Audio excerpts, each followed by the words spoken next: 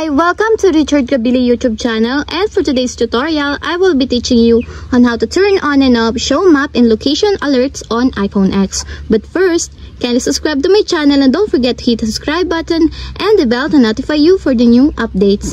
And let's start. Using your iPhone X from your home screen, first go to Settings.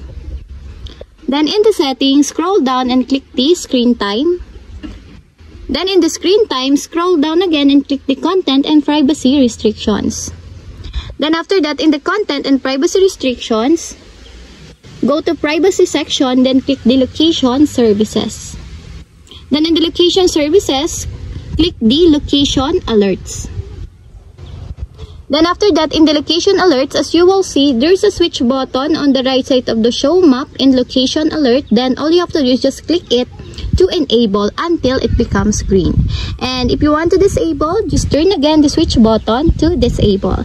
And that's it. We have successfully turned on and off show map and location alerts on iPhone X. If you have a question, kindly comment down below and don't forget to hit the subscribe button and the bell to notify you for the new updates. And thank you for watching.